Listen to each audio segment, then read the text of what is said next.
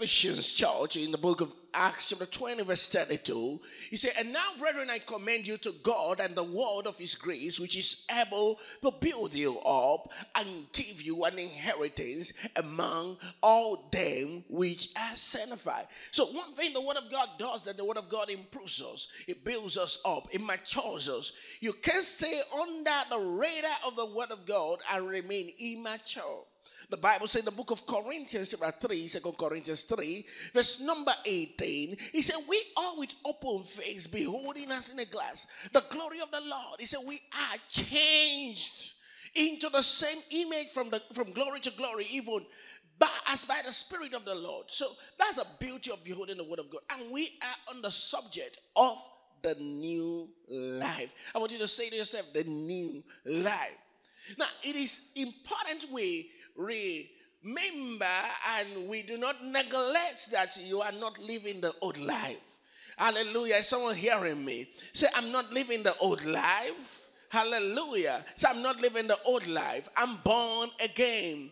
I have the new life. I'm not living a mistake life. I'm not living an erroneous life. I'm not living a corruptible life. I'm living an incorruptible life. You know, the Bible said, and we said that, looking at it from our second service last Sunday, Peter 1:23, the Bible said, being born again, not of corruptible, but of incorruptible seed, by the word of God that liveth and abideth forever. And we are going to pick it from there. We've dealt so much on the subject. And we've dealt with understanding the new birth, being born again. But can I talk about a resurrection life? You know, there's a life that is working in you now. It's a resurrection life. The life that suffocates fibroid, the life that suffocates cancer, the life that suffocates diabetes, and every known disease. The Bible said that inhabitants shall not say, I am sick. You know why? There's a life they have. There's a life they have. Oh, hallelujah. You know, the Bible says, so then faith cometh by hearing, and hearing the word of God. Can we get to the book of Corinthians 15 verse 35? Corinthians 15 verse 35. And we're just going to fly from there. And we're going to be reading a very long text and doing some analyticals around the text. The Bible says, but some man will say, how are the dead raised up? Now, it is important that we establish that all of us were dead with Christ, buried with him by baptism into death, that as Christ was raised from the dead by the glory of the Father, even so we also ought to walk in newness of life. Romans chapter 6 verse 4. But now we are reading Corinthians 15 verse 35. For all of you who have notes, so that you can understand that what I'm talking to you is not Pastor Sam's word. Paul said in Corinthians 2, he said, when I came to you, I came not with enticing words of man's wisdom. He said, but with a demonstration of power. I determined not to know anything. Verse 2, among you save Christ and him crucified. I'm reading Corinthians 2:2. So we go back to where we just quoted in Romans chapter 6 verse 4. And I want us looking at that screen to make a very loud reading. Hallelujah. Want to go? Therefore, we are buried with him by baptism into death, that like as Christ was raised up from the dead by the glory of the Father, even so. Do you see yourself included in that? So we walk in newness of life. We're not going to stay in the old life. Now, quickly, can we go to the book of Colossians chapter 3, verse number 9 and 10. Very beautiful. Want to go? Lie not one to another, seeing that you have put off the old man with his deeds. Verse 10. Want to go? And have put on the new man, which is renewed in knowledge after the image of him that created him. So the new man is strengthened in knowledge. So while you're hearing me, you are receiving strength. And I thank God for the month of May, the month of strength. While you're hearing me, you're receiving strength. So whatever capacity you never have, because when we talk about strength, we're dealing with capacity. So, but let's fly. Corinthians 15:35. Glory to his word. The Bible says, but some man will say, how are the dead raised up? We want to know if the dead are raised with ancestral cause and generational cause. We want to know if the dead are raised with their problems that they had before. So how are the dead raised up? And with what body do they come? Verse 36. He said, thou fool. Because when a man asks such questions and you doubt the resurrection, he calls you a fool. He said, thou fool, that which thou sowest is not quickened except it die. That which thou sowest is not given life except it die. Now you take note of that. If that which thou sowest does not receive life except it die, it means it does not stay alive with its old life. So whatever you're planting, he said it does not get quickened. It doesn't receive life. New King James Version, please. Put it there. Put it there. He said, foolish one, what you sow is not made alive unless it dies. So it doesn't come alive until it dies. Meaning anything you plant has to lose its life first before it comes alive. So you must take note that if you are planted in Christ, you lost your life and you came alive. Can I hear someone say, I lost my old life? I lost the life that had my father's hereditary disease inside. I lost the life that had my mother's failure in it.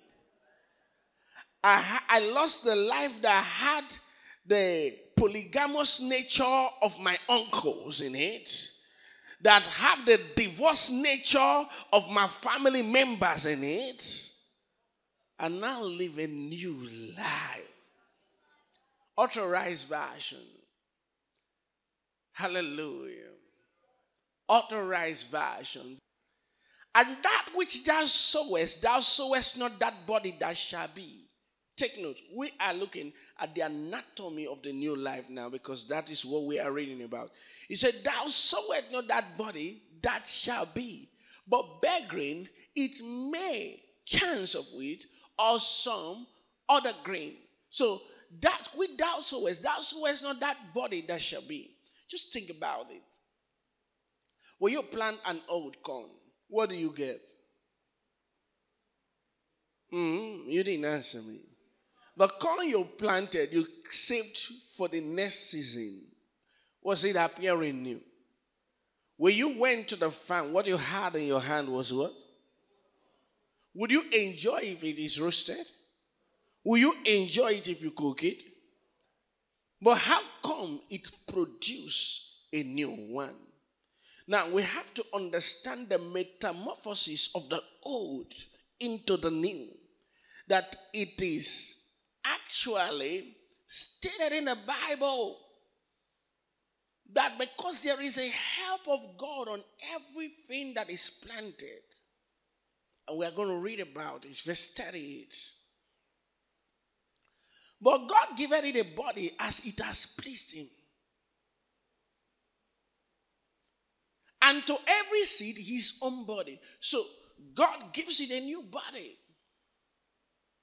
That act of giving a new body in agriculture is what your science call photosynthesis.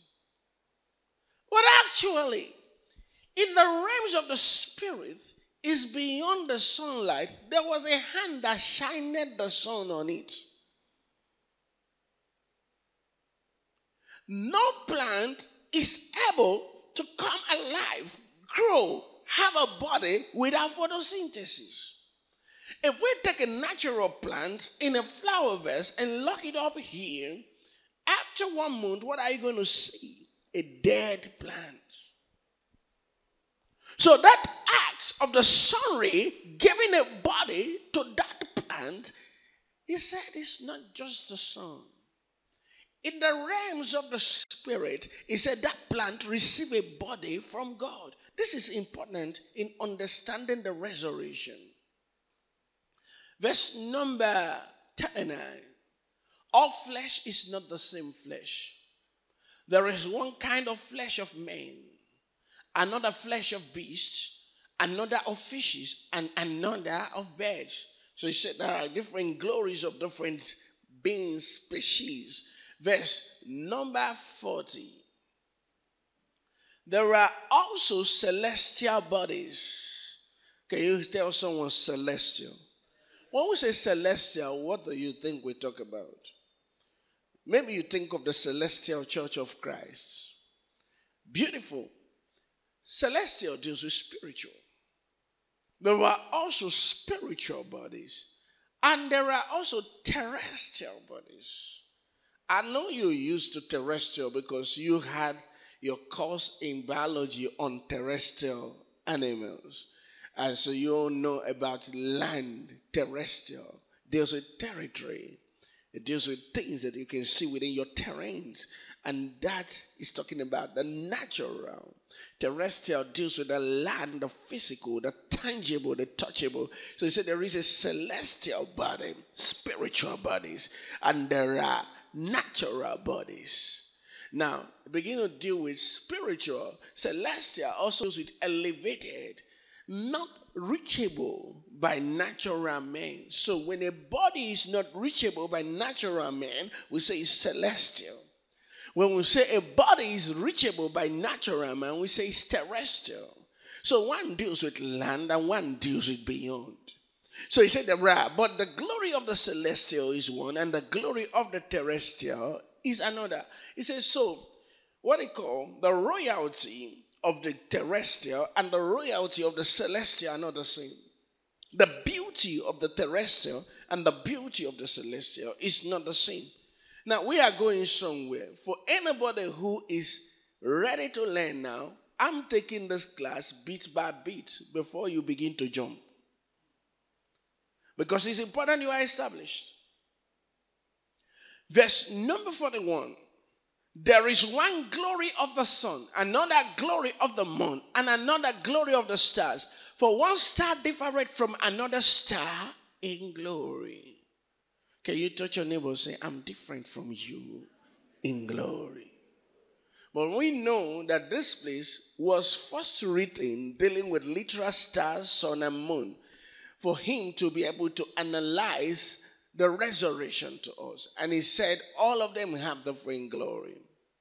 Now verse 42. So also, and this begins to concern us, is the resurrection. How many of you are risen? What do you mean by you are risen? Explain to your neighbor.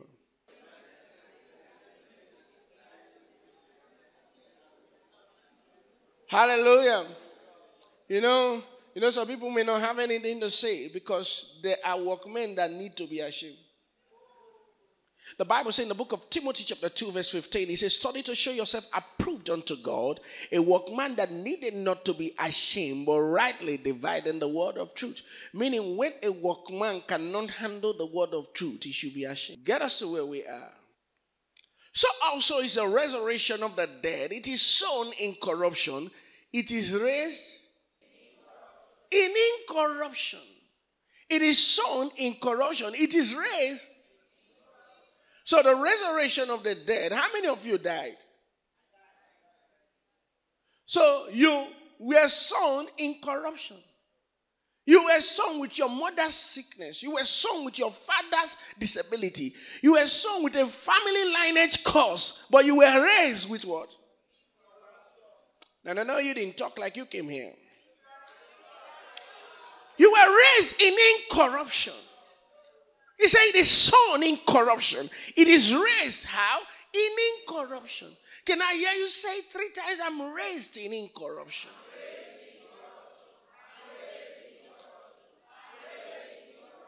What a beauty. Imagine you are sparkling. You are immaculate. If I say that, is it an understatement? Did I exaggerate who you are?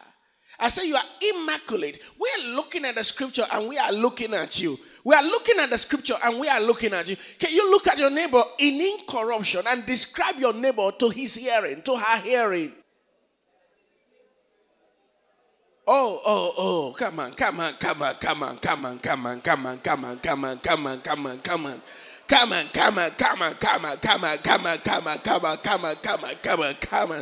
Hallelujah. So brothers, you could talk to someone by your side. Don't save it for the lady you want to toast. It's what the Bible says. It's not one of those flatteries of men. You are incorruptible. Glory to Jesus. 43. It is sown in dishonor. So your father's house have particles of dishonor. The things you don't want anybody to hear about, that you knew then, and even when you pray, you make sure nobody's looking by your side to hear what you're praying about. Sown in dishonor. But these people who are risen, they are raised in glory. Oh, hallelujah. Your shames are gone. That's what the Bible means. Tell your neighbor, say, no more shame. You are raised in glory. Tell your neighbor, say, you are raised in glory. No more shame. No more dishonor. Whatever mistake was in your father's house, they are not with you anymore. Glory to Jesus. Now we got to get it. Listen, every family of the earth has a problem. But every family from above is immaculate. And you are from above. I say you are from above. I say you are from above. You know, when you talk, it means you are learned. There are spiritual learnings. They said it is sown in dishonor, it is raised in glory. It is sown in weakness. Sown in weakness. There are different adequacies. Let a believer not say I have a weakness. No, it is sown in weakness. It is raised how? It is raised how? So where is your weakness? It's gone. It has been sown. It was sown. You were raised in power. That's the language of the believer. And you say, what are you saying? What are you saying? Then you have to listen to my last Wednesday service. I told you something. Is it 2 Wednesdays ago? I said, last Wednesday? So, activity everywhere. Is it last Wednesday we said? It doesn't matter. It's about the atmosphere of faith. The moment you're planted, everything is good. Verse 44. It is sown a natural body. It is raised. So you were raised a spiritual body. So I'm a spiritual body. Touch your neighbor, say I'm a spirit.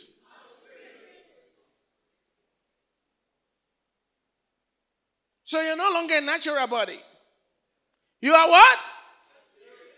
You are no longer a natural body. So I'm no longer a natural body.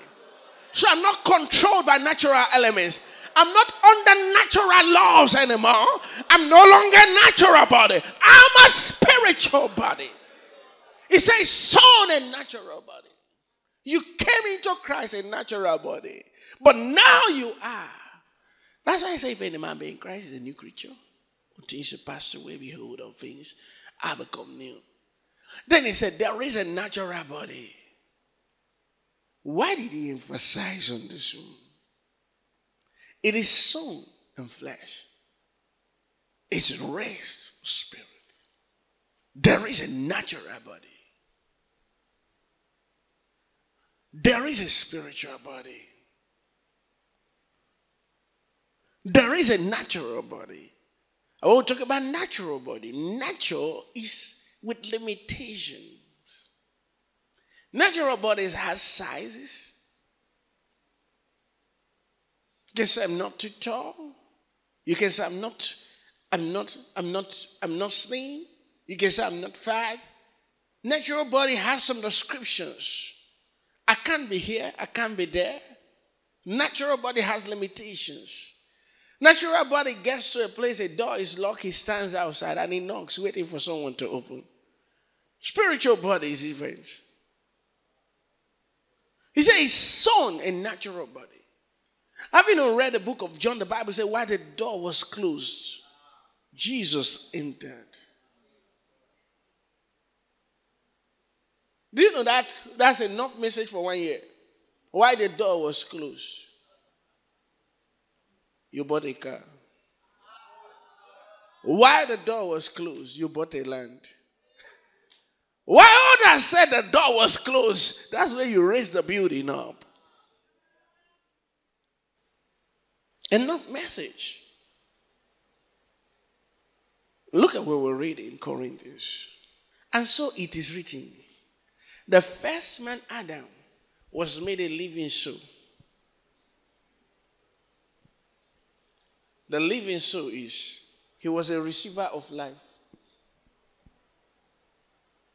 Then he said the last Adam was made what? A quickening spirit.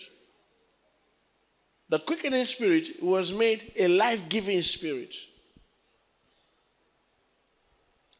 You have to understand it. One can give life, the other received life. Which are you? Which are you? Which are you? You know when you don't know the word of God and you see yourself, or you know the word of God and you see the people who don't know the word of God, this kind of words are blasphemy. You say, I'm a life-giving spirit. They say, what kind of church do you go to? Why are you challenging equality with God? You hear things like that. It is because they don't know the word of God. I'm a member of the Godhead. You will soon die. You mean you said you're a member of the Godhead? How can you be a member of the Godhead? Is God the Father? Is the Son and the Holy Spirit? What do you mean by a member of the Godhead? They didn't know that things happened. The Son died to raise sons. John 3:16 is bigger than what it is now. Jesus is not the only begotten anymore. The language actually changed. He's now called the first begotten, not the only begotten. It takes a student of the scripture to understand that if you say that the Trinity is God the Father, Son, and the Holy Spirit, the Son, the Son, the Son, the Son, and you are in the Son, and you are seated with the Son,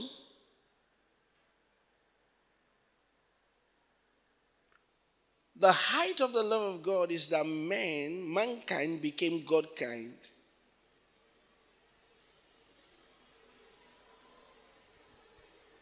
And the Trinity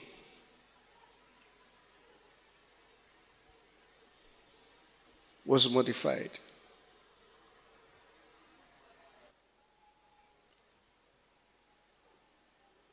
So much for us to discuss from the scripture. So that you begin to understand what he says. This sign shall follow them that believe. In my name they shall cast out devils. They shall speak with new tongues. They shall take up serpents and scorpions, and nothing shall by any means. Who are they? It's because mankind, sown the natural body, is raised the spiritual body. They are no longer normal people. Seated here are different spirits. Hallelujah. There are different spirits seated. The person next to you is a spirit being. A complete spirit.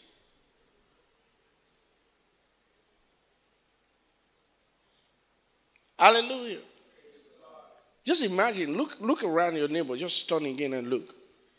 It's a spirit. It's a spirit. It's a spirit. It's a spirit. It's all over your Bible. And it's all over the world that a spirit is seated there. That is why you can't live the natural life anymore. That's why we say, don't burn your time in clubbing. Spirits don't club. It's a spirit. The Bible says God is a spirit. And he said, as he is, so are we in this world. He's a spirit. You are a spirit. How did you come about? That which is born of the spirit is spirit. It's a spirit.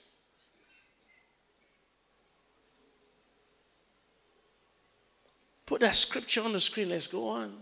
Howbeit, that was not first which is spiritual, but that which is natural. So he talked about the first Adam, a living soul. He said that one was the first. It was the natural that was first. It was the natural that God corrected. And afterward, that which is spiritual. Verse 47. Hallelujah. The first man is of the earth. No, you didn't say it like you saw it. The first man is of the earth.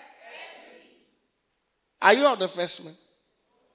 Yeah, some people say, I'm the son of the soil. Don't you know I'm the son of the soil? Poor you. You know, when people lack knowledge, they say nonsense. He said the second man is... No, you didn't read it like you saw it. The second man is what? The first man is what? Earthy. Dust to dust. The second man is what? Is the Lord. John chapter 3 verse 31. We're coming back here. Can we read together?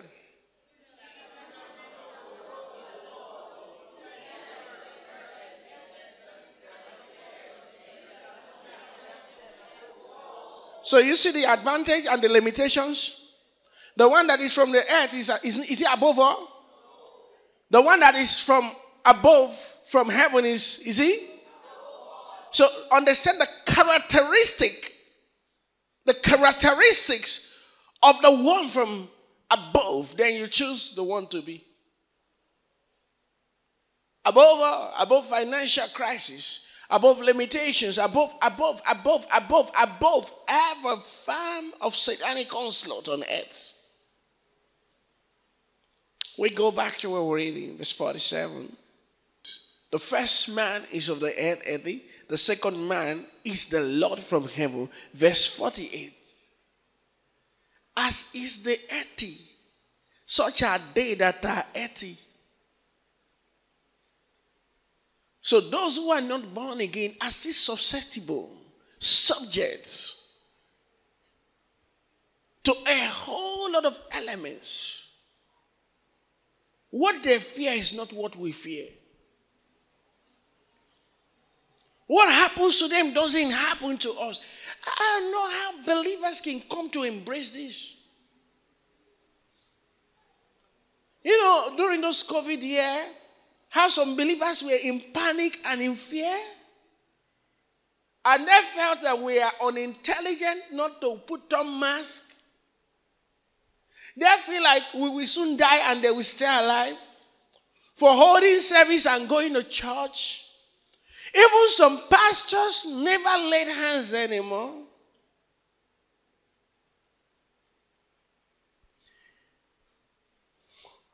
What do we say, and who do we blame when someone is not knowledgeable in God's word? What do you think? Growth is not available for such people. The Bible said the new man is renewed in knowledge. Meaning without the knowledge of God's word, the new man is not empowered.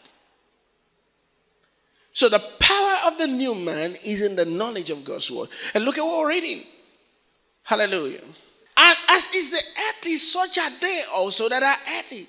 So even if you're born again and you don't have this knowledge, you will be living even with a lion body like a cockroach. Because the knowledge you still have in your head is the cockroach knowledge. And as is the heavenly, such are they also that are heavenly. Can you think about it? Just the way Jesus is how you are. You're a champion. You are a champion. You are strong. You are better. You're wiser. You're confident. You're bold. Oh, success. You are success. And successful. Anywhere, anytime, any day. You are deity. Look at what the Bible says. As is in heavenly, such are they also that are. There are things we look at, and the next thing is, the question is, how do you feel after looking at it? beginning to realize that you are from heaven and you are heavenly, you are above all, because he that is from heaven is above all. It means you are above all, because he says, as is the heavenly, such are they also that are heavenly. So it means you are above all. You know,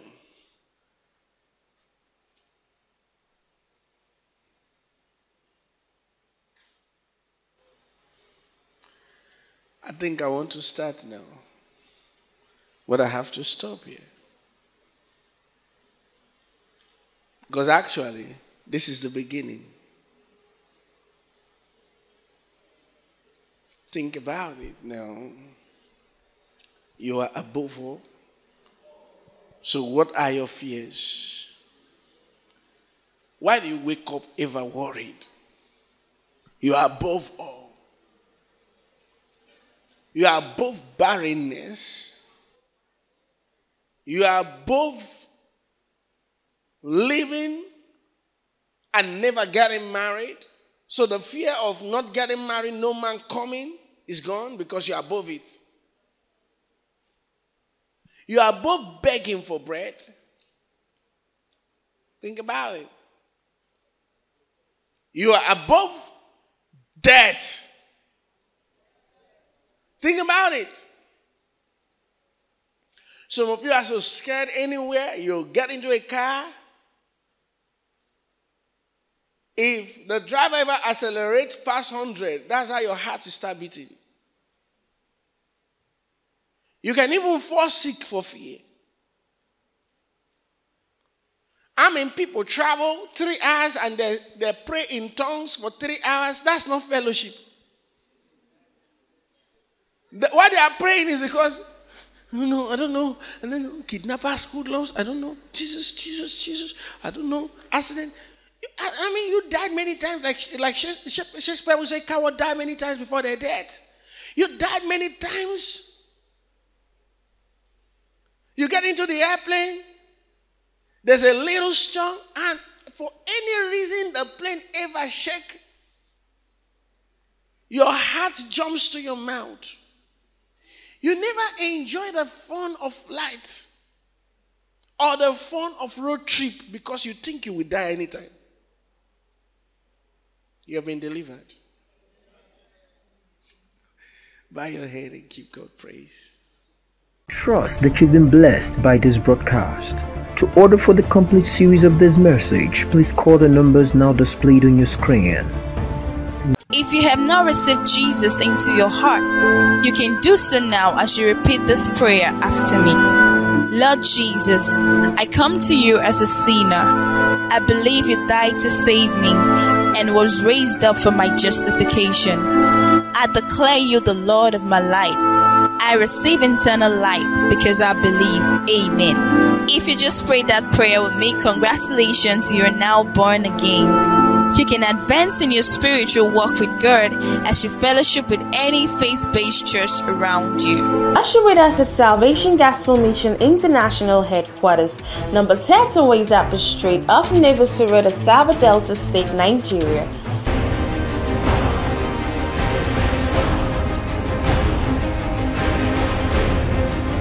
Salvation Gospel Mission International,